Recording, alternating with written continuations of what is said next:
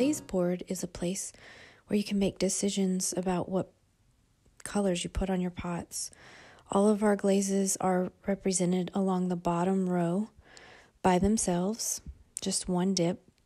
And as you go up the board from there, you'll see how all the other glazes cross over that color.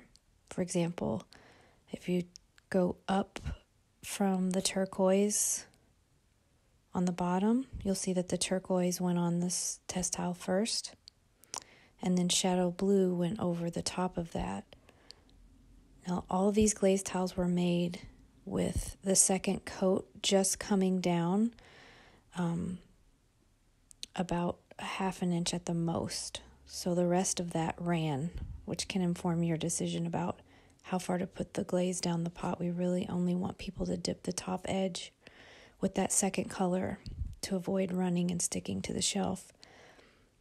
When you mix your glazes that you're going to use, make sure that you use the brushes across the bottom of the bucket first to loosen all of the sediment and stir upward for a minute or so.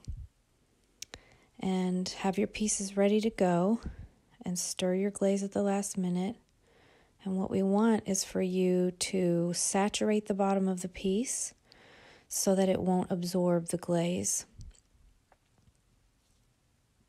And then you can dip your first coat in a color completely, easiest with the dipping tongs.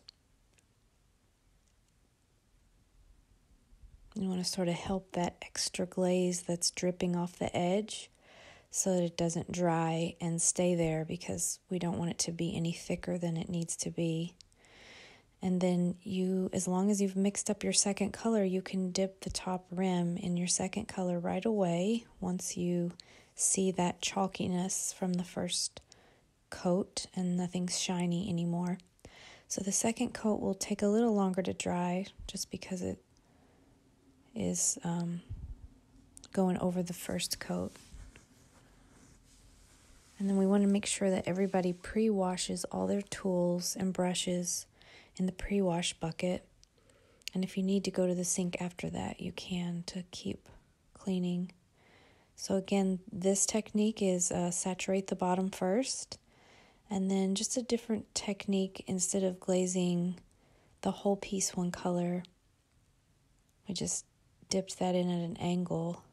What this does is leave some of the raw clay after the first dip so that the second coat can go onto the raw clay and have a crossover.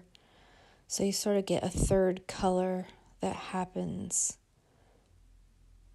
when you put the second color over the first. So you'll have 3 different colors there where they come together. Having a wet, large sponge nearby while you're glazing is really important. It's easier to get the glaze off of the bottom of your piece. Number one, if you saturate the bottom first by dipping it in some water, but then to take that wet sponge and go ahead and wipe the bottom before your glaze dries will make it a lot easier to get off. And you can see where those 2 colors overlapped each other. That's going to be the third color. You want to make sure that you don't do that too close to the bottom of your pot.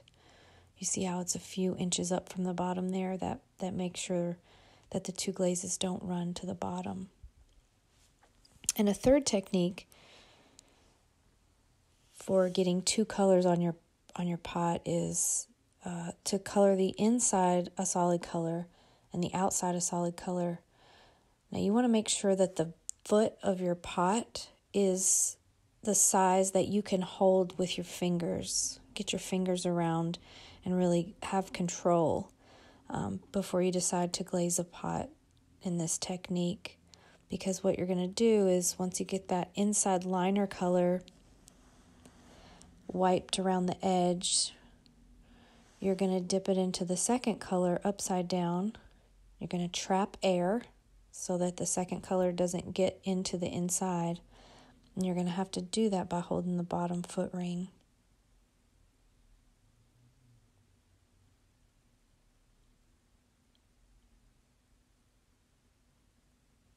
You want to make sure you go down as straight as you can to trap the air. If you tilt it one way or another, the air will escape and your glaze will get up inside.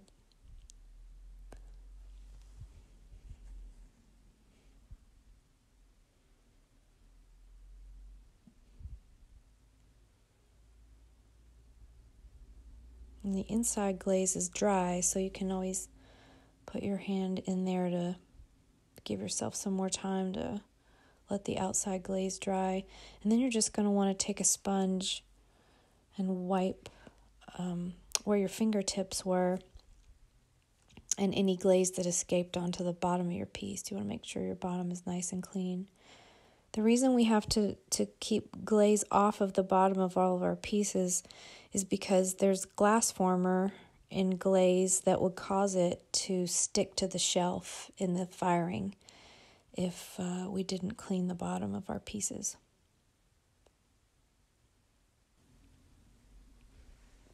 Now, if you choose to really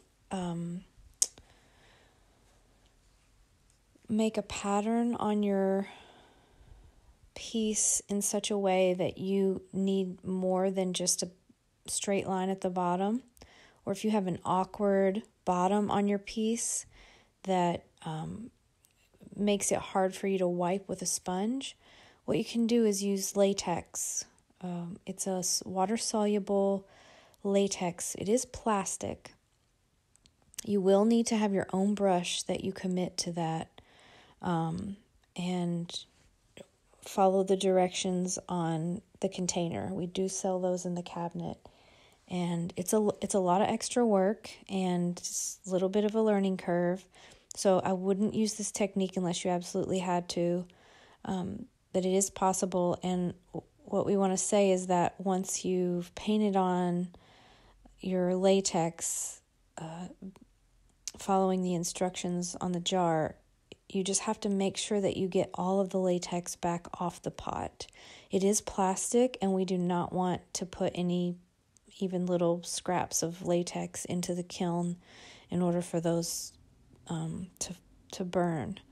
So that's really important for fumes in the studio, and also just the care of our kiln maintenance.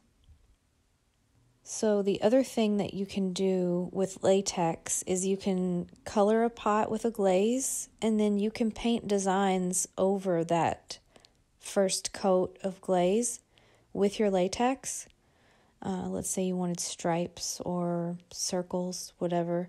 And then once it dries, you can dip it into the second color and then pull the latex off to expose the first layer of glaze underneath. And that shape will, for the most part, hold up in the firing. And your mark will be made between the two colors based on the shape that you painted out of latex. So those are two reasons that you might need to use latex.